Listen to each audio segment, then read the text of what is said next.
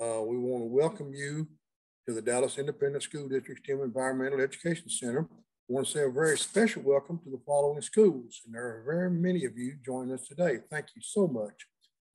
Zaragoza, Lago, Lakewood, Martha Riley, Dunbar, Margaret Henderson, Macon, Truett, Joe May, Dorsey, Martin Weiss, Eladio Martinez, Stephen Park, Catherine View, Seagoville North, Chapel Hill, Peabody, De Zavala, McNair, and Hogg New Tech.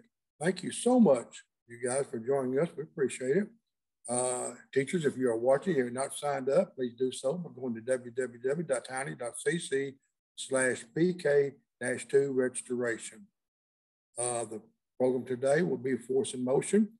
During this virtual field trip, students will predict how a magnet can be used to push or pull an object and observe the ways that objects can move. Ms. Schramm will discuss magnets. Ms. Ramirez will tell you the way objects move. Mr. Dominguez and Mr. Monroe will tell you about the ways that animals move. During this program, you cannot ask us a verbal question, but you can go to www.tiny.cc/question-answer. Send in your question. I'll do my best to answer them during the program. And if not, I'll send the answers to your teachers and share the answers with them, and they can talk to you about it. And now, Ms. Schramm is going to tell you all about magnets. Hey, good afternoon.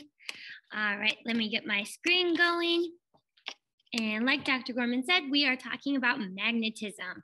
So at the end of my part of the field trip, you'll be able to predict and describe how a magnet can be used to push and pull objects.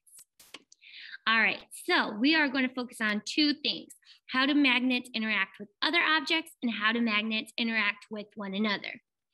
All right, so I've got some pictures here of some magnets you might have seen in your classroom, and some of those we're going to use here in the lab today. So the first part of our question is, how do magnets interact with other objects? So I've kind of compiled a group of objects that I have here in the science lab that you probably have in your home or your classroom.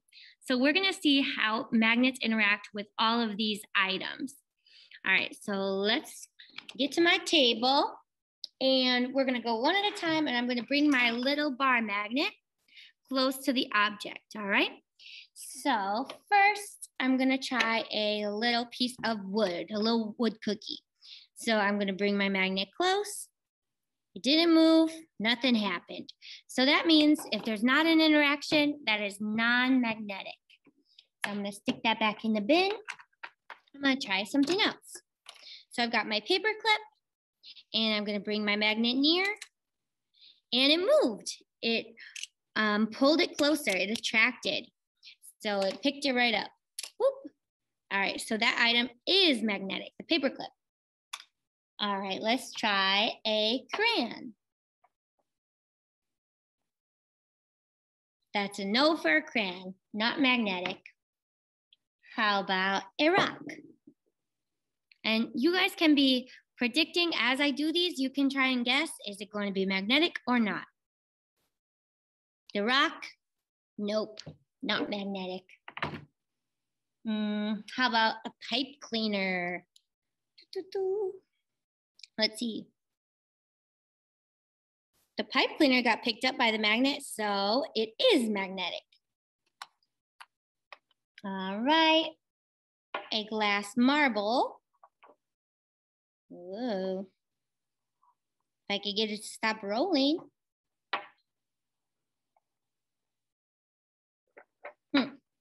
Well, maybe if I set it in here, then it will stop rolling. Okay, ready? Boop. Nothing. No interaction. The glass marble is not magnetic. All right, how about a little ring magnet? It pushed it away and then it pulled it close. So the magnet is magnetic. That leads into our next part of the question that we're going to talk about in just a little bit. All right, now I have a soda can. No interaction. The soda can is not magnetic. Whoop. All right. Now I saved my two favorites for last. This is a compass. So I want you to focus on the red little dial. It's like a red little arrow. And I want you to focus on the red arrow as I bring my magnet near. So let's make sure you can see. And I'm going to bring my magnet near, and look at that. It pushes the red arrow, the red part of the dial, all the way around. If I flip my magnet over, boop, now it follows the magnet. So the compass is magnetic. There is a magnet inside the compass. All right. Then we have little iron filings. So someone took some iron and shaved little tiny bits off. So it's kind of like small particles like glitter. And that's why they're in the Petri dish, so I don't make mess.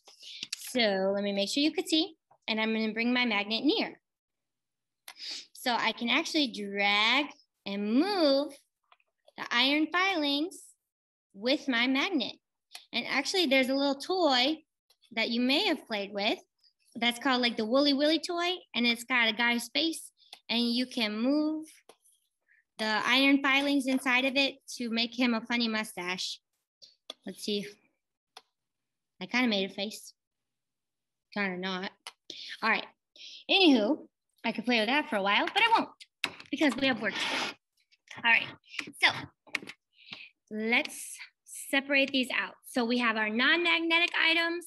That was the glass marble, the little wood cookie, crayons, soda can, and the stone. So those were non-magnetic. Then the items that were the pipe cleaner, the compass, the little magnet, iron filings, and the paper clip. So I won't be able to hear you, but I want you to tell one of your friends next to you, why do you think those items were magnetic and the other ones weren't? So they have something in common that makes them magnetic. All right, tell your friend, what do you think? Okay, well, hopefully you and your friend notice that the magnetic items have metal in them. But you might be thinking, Miss Shrem, that soda can has metal also, but it wasn't magnetic. Why? Well, not all metals can be magnetized easily. So aluminum, which makes a soda can, is not magnetic. Magnets are mostly attracted to iron, cobalt, and nickel. Those are the most common ones that are magnetized. So those metals will be attracted to magnets. Aluminum will not. All right, so that answers our first question, how magnets interact with other objects. Now, let's see how they interact with each other. So you may have noticed that my little bar magnet has a blue side and a red side. And on the screen, you might see that the blue side has an S and the red side has an N.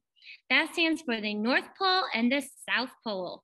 All magnets have poles. They have a North Pole and a South Pole.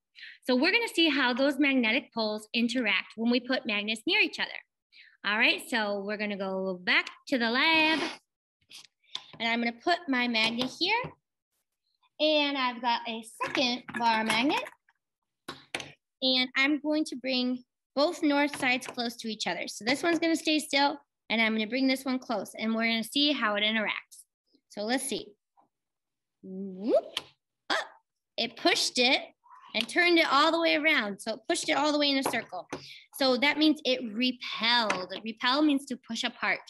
So if I hold this in front of you, well, you can't feel it, but if you were holding these, you will feel a force pushing apart. They are repelling. They don't want to touch. I have to push really hard to get them. So they repel, the north side repel. Now I'm going to flip it over and bring the South Pole to this North Pole. And they pull together. They snapped right together and I can feel them. It's hard for me to pull them apart because they are attracting. They pull together. All right, now I'm going to flip this one for our last go, and we're going to bring the two South Poles together. And just like it did the first time, the blue South Poles push apart. They repel, and I can feel that magnetic force when I try to put them together. They just push apart every time. So let's review our results. So when I brought the North Poles together, they repel. That means to push apart. When I brought the North and South Pole together, they were attracted. They pulled together. Then when I put the South Pole and the South Pole, it repelled. So with magnets, opposite poles attract. They'll be pulling together. When you have like poles or the same poles, they will repel and they'll push apart. All right, so I wanted to show you this image really quick. So someone has a bar magnet just like the one we used, and those iron filings that we used earlier, and they sprinkled them around to show you what the magnetic field would look like. Since we can't see magnetic forces with our eyes, someone put the iron filings because they knew it would make the pattern of the magnetic field. So the way a magnetic field would look is on the right. It has those arrows showing us the magnetic field and its forces. So that's what it would look like if we could see it. All right, so in review, our magnetism vocabulary, the attract, when like or opposite poles attract, that means pull together. When similar poles interact, they repel and push apart. And magnets attract metal objects containing iron, nickel, and cobalt. All right, so my challenge to you before I send you to the next teacher is later on today, explore your classroom or your house to find more examples of magnetic and non-magnetic objects. All right, see you next time. My name is Ms. Ramirez, and in this segment, we're going to be looking at how objects move. So we're going to be studying motion, and motion is just the action of moving. So before we get started talking about words that describe motion, I actually have an animal friend for you guys, and I'm going to give you some clues to who this animal is, and I would like for you guys to make a guess to who you think it is. So this animal can move in a variety of different ways, even though it doesn't have legs. So this animal can slither side to side. This animal can go forward and backward. This animal can go up things and down things. This animal also has scales on its body. This animal actually smells with its tongue. This animal has a long vertebrate, and this animal likes to eat meat. So it is a carnivore. So go ahead and make your guess what animal you think this is. Again, my biggest clue is that this animal has no legs, but yet it can still move. So make your guess, and I'll go pull her out. And if you guys said a snake, you would be correct. This is Pelota. She is a ball python snake. They get that name ball because she can actually move her body and curl herself into a tight ball. And there's her tongue. She can actually move it up and down to smell. And even though she doesn't have legs, she is really good at moving around. So we're going to go ahead and put our snake friend up, and we're going to look at some other ways objects can move. So later on, you'll learn how animals move, but in this segment, we're going to be talking about the motion of objects. So the first word that we're going to look at today is the trajectory. So trajectory is just the path that is followed by a moving object. And there are several ways to describe trajectory or that path. So the first word to describe trajectory is things can move in a straight line. So go ahead, feel free to pause the video, but think of some things that might move in a straight line. So if you take your hand and you do this, this is a straight line. So think about what are some objects that might move in a straight line. So as you guys are maybe riding to school, when y'all are riding to school, your parents are probably driving in a straight line. Also, when you're walking in the hallway, you're also probably walking in a straight line. Another way objects can move is in a zigzag. So what are some objects that you can think of that might move in a zigzag? And if you take your hand and do this motion, this is a zigzag motion. Our next motion is wavy. So if you take your hand and do this, This is wavy. What are some objects that you know of that might move in a wavy motion? Now, if you've ever go to the ocean and you see the water, it probably moves in waves, just like this. Our next word is circular. So I know if you guys went to the state fair, you probably saw the big Ferris wheel. That is an object that moves in a circular trajectory. So if you take your finger and make a circle, this is circular. So again, our words were straight, zigzag, wavy, and circular. Now, the next group of words that we're going to look at describe direction. Direction tells us where is it moving or where is that object pointing. So the first word we're going to look at for direction is down. So if you go down the stairs, another word for down is descend. Now, if you go up the stairs, the science word for up is ascend. So we're going to practice this. If you would like, go ahead and stand up. You're going to make sure your chair is pushed in because we're going to act out some of these direction motions.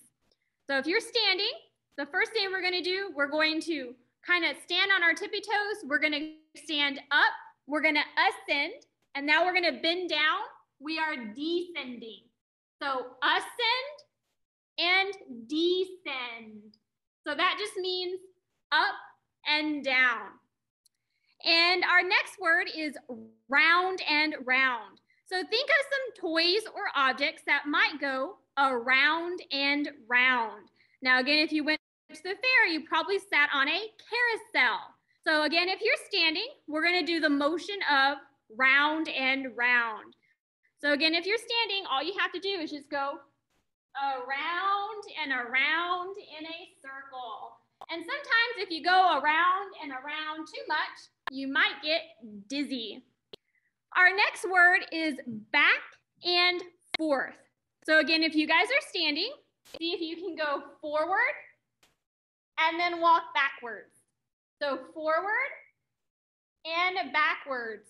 A good example of a toy that goes back and forth, so this is back and forth, would be a slinky.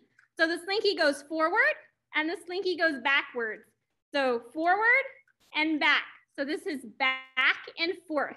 It can also go up and it can also go down. So this is back and forth vertically and back and forth horizontally. Now the next group of words we're going to look at deals with speed. Speed tells us the rate of motion. So how fast something is going. So the first word to describe speed is fast. So go ahead and think of some toys or some animals that might be fast. So again, if you are standing, feel free to stand in place and you're going to run in place really fast. Now, what do you think is the opposite of fast? Hopefully you guys said slow. So if something's not fast, then it's going to be slow. So what are some examples of animals or toys that might move slow? And if you guys are standing, you can just walk really slow in place. So when you guys are at school, you probably need to walk slowly down the hall. So we have fast, and then we have slow. And then here, sleeping on the floor, I have my very slow dog, Toby, and he's a very slow runner compared to his sister. So those are some words to describe speed. Now, really quick, before I show you some of my toys, I do want to do a quick little brain break, and we're going to see if you can do two motions at the same time. So I want you to take your left hand, and if you don't know which one's your left hand, take out your hand. The hand that makes the letter L is your left. So this is my left hand, and I know that because it makes the letter L. So take your left hand, put it on your head, and move it up and down, up and down. Take your right hand, put it on your stomach, and move it in a circular motion, just like this. So now we're going to see if your brain is smart enough to do those two motions at the same time. Now, some people can do it really easily, and then some people get kind of confused because it is really hard. So you're making your brain do two different things at the same time. So those are two hand motions. So the next thing I want to do is just show you a couple of toys that you guys are probably familiar with. And I want y'all to think, how are they moving? So what words can we use to describe their motion? So the first toy I have is this little guy here. He has a spring. I'm going to make him move, and then you guys can give me some words to describe his motion. So is he fast or is he slow? I think he's rather slow. He's also moving forward. And he was moving in a straight line until he started to turn. My next toy is this little car. Do you think the car is going to be slow or fast? Also, do you think he's going to go in a straight line or is he going to go in a zigzag? So make your guess. And the car went pretty straight and it was also super fast. My next one is this top. I'm going to spin it. And let's see if you guys can describe its motion. So the top is going in a circular fashion. It's going around and around. It's also spinning really fast. And then it started to slow down. My next one is another top, and I have this little magnetic snake, and we're gonna see if they can move together. It might take me a couple of tries because I'm not really good at it, but you can see the little snake here is moving back and forth and side to side. So this one has a lot of different motions, and I think the top is spinning really fast, but the little snake is kind of slow. My next toy is this little pop here. So I'm actually going to press it down and we're going to see how we can describe its motion. Sometimes it takes a while for it to go, but it will eventually go pop up and then come back down. And then my last little toy I want to show you guys is called the Newton's Cradle. It's this little thing right here. You guys have probably seen it before. And I'm just going to take one of these. I'm going to raise the sphere, and then I'm going to drop it. So it got high, and now it's going to get low, and it's going to hit the other little balls or spheres. And you can see that they're moving in a pretty much straight line, and they're going back and forth, sort of like a swing.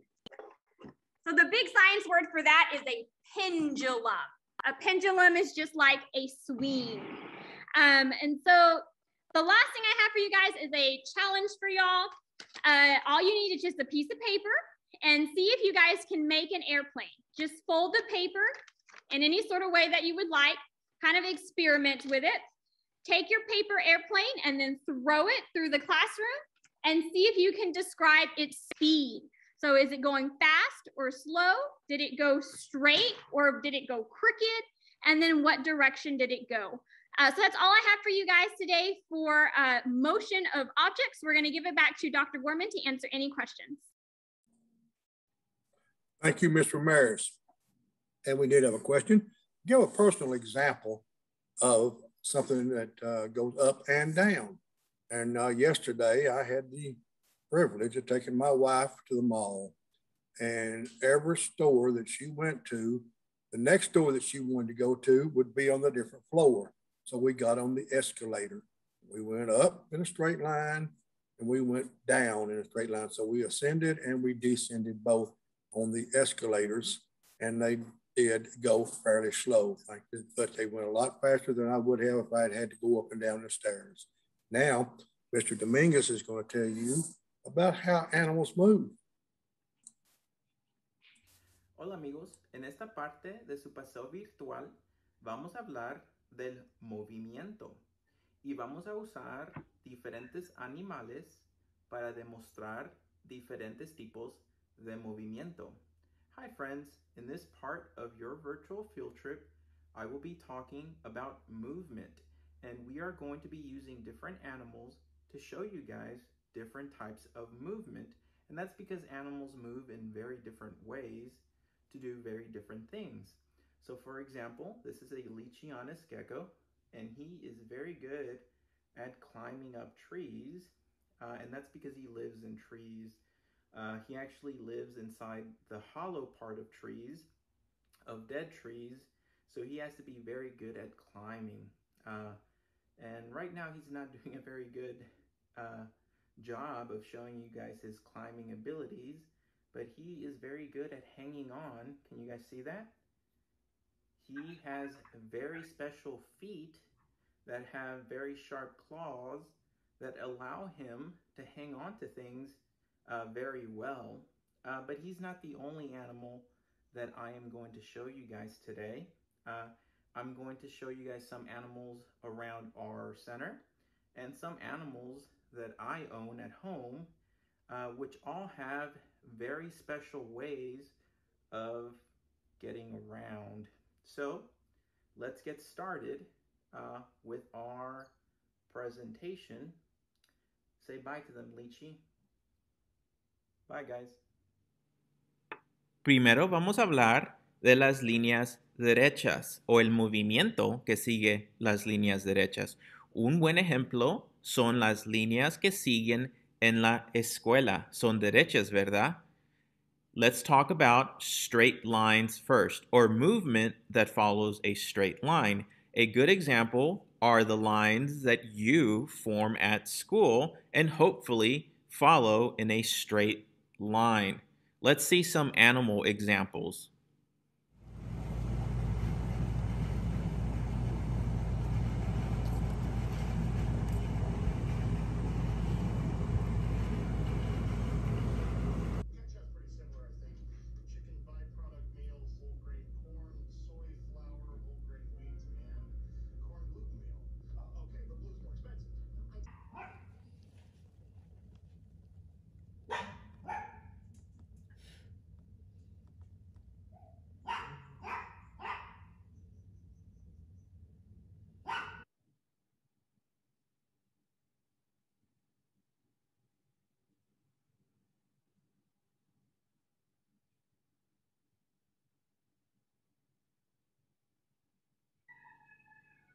A veces nos movemos arriba y abajo, especialmente en el recreo, ¿verdad? Sometimes we move up and down, especially at recess, right? So let's see some animal examples.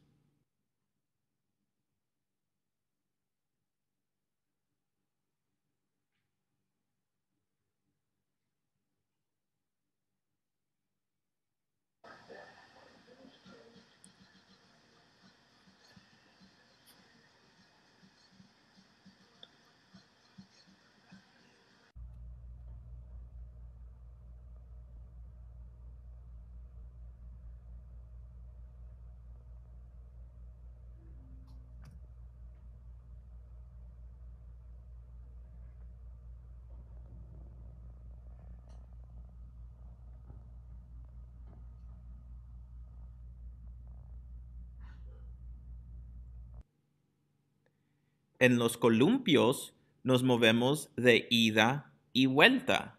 On a swing, we move back and forth. Let's see some animal examples.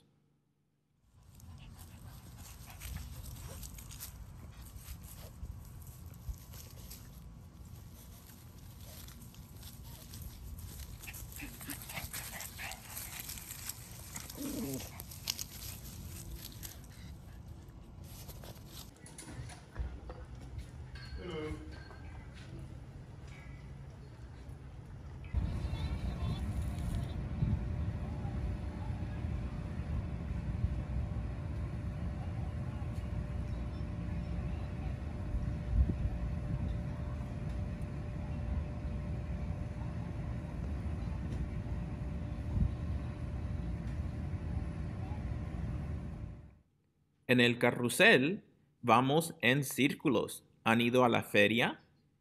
In a merry-go-round, we go in circles. Have you guys been to the fair? Let's see some animal examples that go round and round.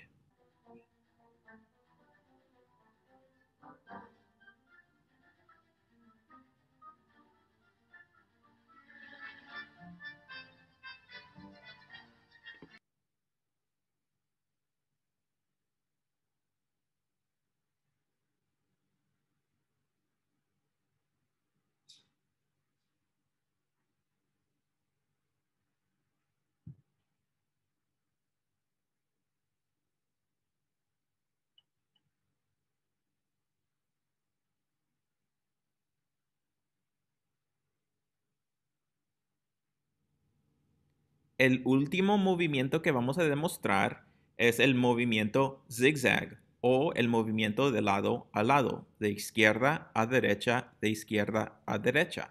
The last movement that we are going to show is a zigzag movement or a movement from side to side, from left to right, from left to right.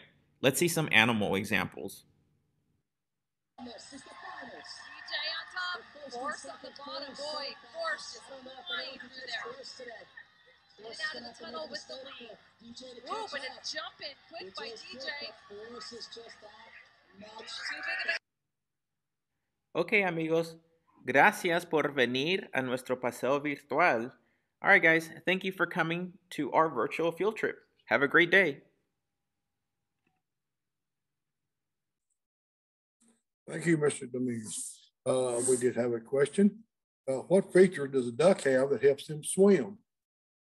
Their webbed feet, designed like paddles, provide more surface area, push against the water, and helps them swim. And now, Mr. Monroe is going to tell you about animal movement. Good afternoon, everyone. My name is Mr. Monroe, and we're going to be looking at some other animals. Mr. Dominguez showed you guys a variety of animals, and I'm going to show you some that basically has the same trajectory and movements or motion that you observed with him. Now, I'm going to start out by talking about and showing you an example of an animal that we find in our Post Oak Preserve where we have nature trails. And I wish you were here with us today. We'd be taking a hike on those trails. And the first thing you probably wonder is, what in the world is Mr. Monroe looking for? Well, I would be looking at the trail underneath bushes, and I would be looking for a little turtle that I know that we have in the Post Oak Preserve. It's a little turtle that looks like this one. This is a three-toed box turtle, and this one I've had for several years. Her name is Teresa. And you know, when we find these little turtles in the Post Oak Preserve, we don't bother them. In fact, when I see one, and if I've got a group of students, I will teach them a little bit about the turtle. I'll pick it up and I will examine it to make sure that it's pretty good, in pretty good health. And then you know what?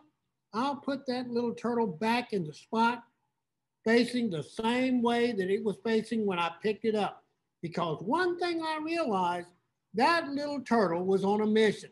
Now, most of the time, these three-toed box turtles are going to be traveling in what you have already observed, a straight line. Because remember, they're on a mission. Most of the time, they are looking for food, nutrients, to give them energy. And that's why when I put the little turtle back down, I will put it in the same direction that it was headed. Now, a lot of times, this same little type of turtle may not go in a straight line, or animals may not go in a straight line. There may be some type of obstacle that might be in the way of the turtle that may make it come off the straight line and maybe get back to the original direction it was heading after it got around the obstacle, making that living organism have a zigzag pattern, which you've already seen what that pattern looks like. But that's Teresa, the box turtle. Now, one thing about it, one thing about my part of your virtual field trip today, I want you guys to kind of remember that animals have different body parts that allow them to move in different ways. And Mr. Dominguez, he did explain that with the first animal that he showed you. Now, Teresa here, she's a little different. She is a land turtle. So if I was to put her in the pond, she would be in trouble. Let me show you another turtle. And I want you guys to remember what a turtle needs, what kind of body parts that turtle needs to survive in water. This is Red. Now, Red is a water turtle or an aquatic turtle. And of course, one of the ways that Red would move is simply in water, it would swim. And a lot of times, these red-eared sliders don't swim in a straight line. They may swim in a circle because they're going to be chasing little tiny fish as a source of food. Now, if Red would stick his foot out, yep, sticking one out, but I don't know whether I can grab it to show you. Red's feet are a little different from Teresa. Red's feet have skin in between the toes, and we call those web feet. So what does that do? That helps this kind of turtle swim, whether it's in a straight line or whether it's zigzag or whether it's in a circular motion. Most of the time when they're on the move, they're looking for something to eat. Another little animal that we do find in the Post Oak Preserve, and a lot of times I'm looking for these little animals, because of their body structure, they move in a certain way. Now, this is a millipede, and millipedes love to eat dead grass and leaves. Milla is a Latin origin word that means 1,000. So this little animal should have 1,000 feet. Now, I don't think this one's got 1,000 feet, but I will tell you, it's got 2 pair of legs for each one of these little line segments that's in its body, okay? Now, you can see it has the ability to cling to whatever it's on. I don't have to worry about being bit or anything like that, but its little feet are holding on to my hand, allowing it to climb. And most of the time, because of the structure of the body, it will travel in a straight line unless there is an obstacle in its way, and then it may have a wavy pattern or a zigzag pattern to get around those obstacles. I'm going to put him up. Now, talking about up and down, can you think of an animal that would live part of its life in water and part of its life on land, and basically the way that it gets around is to leave the ground pretty high and to go forward while it's in the air and then land and then hop again? Now, you saw the kangaroos earlier, right? But these guys can really hop. I mean, that's about the only way they can get around on land, but they also can get around pretty good in water. Let me show you Hoppy Sr., and I bet you know what animal I'm talking about.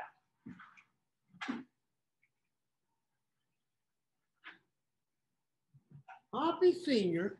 is a bullfrog. This is Hoppy Sr. It's a pretty good sized bullfrog too, isn't he? And you know what? He's got very strong legs. And that guy, if I was to turn him loose in this room, he could almost hop all the way across this room, okay? So he goes up and down, up and down. And the reason that he's coming down is because of gravity pulling him back down. If he had wings, I bet he could fly. But also, I want you to look at his feet. He's got some big old feet, and there's skin in between his toes. So when Hoppy's in the water, he's a very good swimmer. And most of the time, he's moving in a straight line when he swims, unless he is after some food to eat. So there are a lot of different things that will cause an animal to have different trajectories, okay? Now, also back and forth. I didn't show this animal first, the first session, but I'm going to show him this time. Here in this container, there's an animal that we call a crawfish or crayfish. Sometimes they call them crawdads. If I tap here, or if I scare him in a way, these guys don't swim forward. They swim backwards, okay?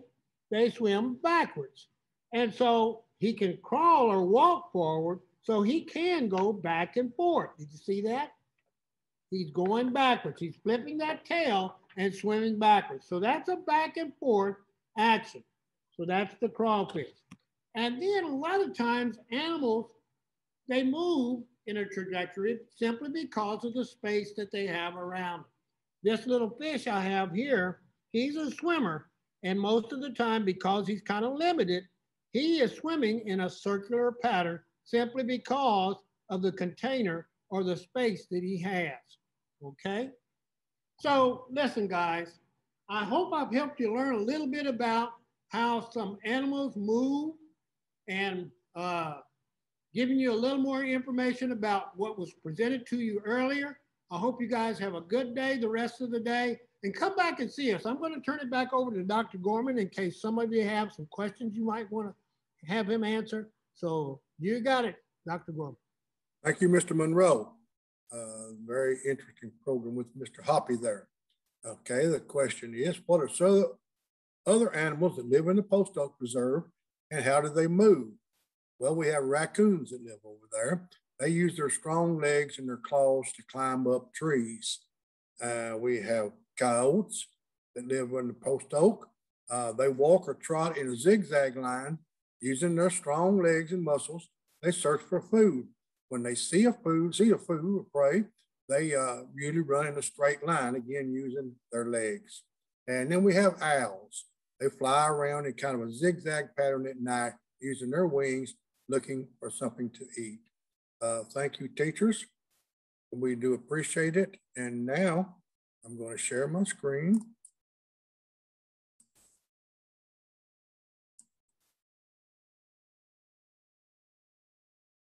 During this virtual field trip, students predicted how a magnet can be used to push or pull an object.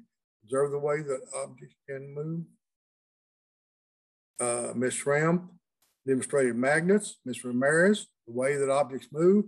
Mr. Dominguez and Mr. Monroe talked about the way that animals move. Thank you for joining us. If you would, go to www.townie.cc/pk-2feedback, fill out a very short form and send it to us. We would appreciate it.